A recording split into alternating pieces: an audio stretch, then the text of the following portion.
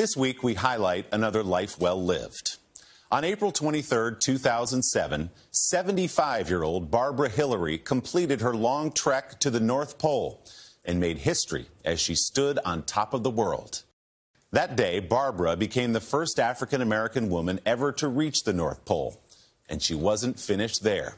Less than 4 years later, at 79 years old, Barbara made history again when she reached the South Pole.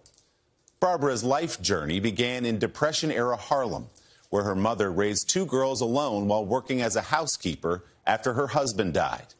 Encouraged by her mom that education was the way out, Barbara graduated college, earned a master's, and became a nurse, her profession for more than 50 years. In retirement, she traveled to Canada, where she gained an appreciation for wildlife and the northern outdoors. It was there Barbara decided she would become the first African-American woman to set foot at the North Pole. Among the challenges, she had never skied, which she'd need to do to reach her destination.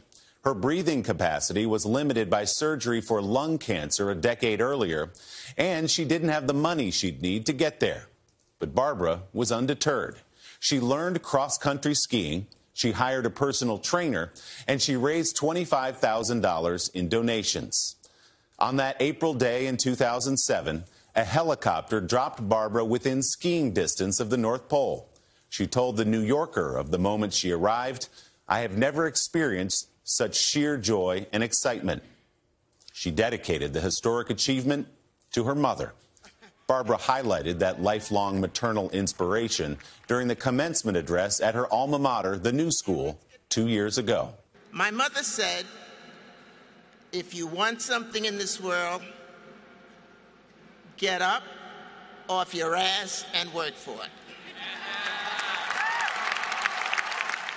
Barbara Hillary, who worked her way from poverty to the top of the world, died last Saturday in Queens, New York. She was 88 years old.